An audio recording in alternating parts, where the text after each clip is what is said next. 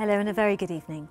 First tonight, the remarkable story of a cyclist who was run over by a lorry and survived. Bart Chan suffered serious injuries and is still in hospital. He's speaking out now because he wants much more to be done and more quickly to stop the cycling deaths by HGVs on the capital's roads, calling the Mayor's cycling revolution empty words. He spoke exclusively to our transport correspondent, Tom Edwards. Helpless under those wheels, felt like my body went limp, basically. I was expecting the worst. It was kind of like slow motion, almost.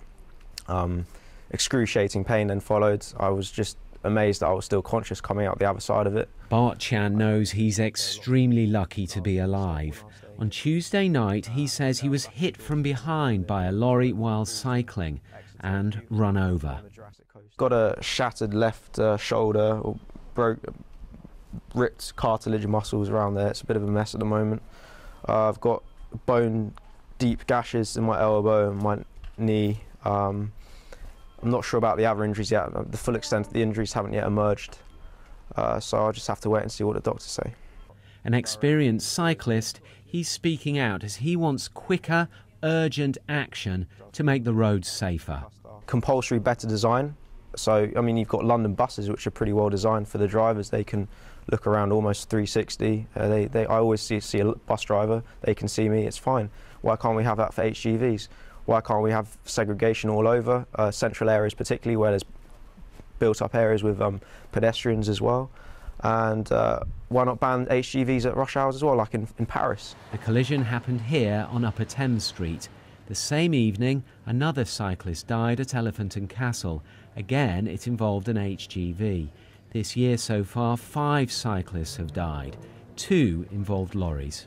We've had cycle super highways, and we've had people promise money and change, and our infrastructure change takes time, but there's no tangible change. I think if you speak to all the cyclists who are on the roads, nothing really is changing. I think the road space is still a very dangerous place. It's not happening fast enough because there's still deaths going on, still serious injuries. As soon as it stops happening, and then you can say maybe it's been completely completed. But right now, the Mayor, I think, talks about a cycling revolution. I'm yet to see that revolution take place. I feel it's kind of empty words right now from Boris Johnson. City Hall says it's lobbying to change the rules on lorry cabs and is tightening the safety equipment lorries have to use. And it's spending millions on cycling infrastructure. It says there are no shortcuts though, and it wants the improvements to be done properly. There's no doubt there is frustration from cyclists at the lack of visible progress, and tomorrow there will be a big demonstration from them. The last time we had one on such a scale, it was aimed at the mayoral candidates. Tomorrow it'll be aimed at the local council elections. Bart now faces a long period of rehabilitation, and at the moment he doesn't know how much his injuries will change his life. He doesn't want anyone else, though, to go through the same thing as he's going through now. Tom Edwards speaking to Bart Chan there. And Tom, what do campaigners say about the pace of change to safety improvements?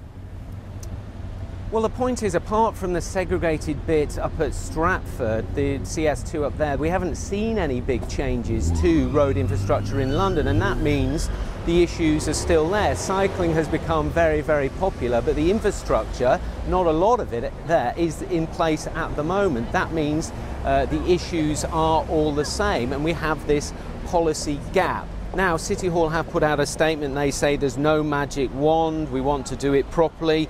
That's the issue. We're in this long waiting period now while they deliver. OK, Tom, thank you. Our transport correspondent, Tom Edwards.